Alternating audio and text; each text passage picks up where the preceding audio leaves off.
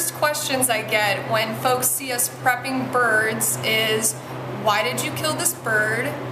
Where did this bird come from? And all sorts of negatively charged stuff. So most of our birds come from folks in this region that know that we will take dead birds that they find, that they either hit with their car, or they found on the side of the road, or flew into their house by hitting a window, and they bring it to us and we can make it into a research specimen.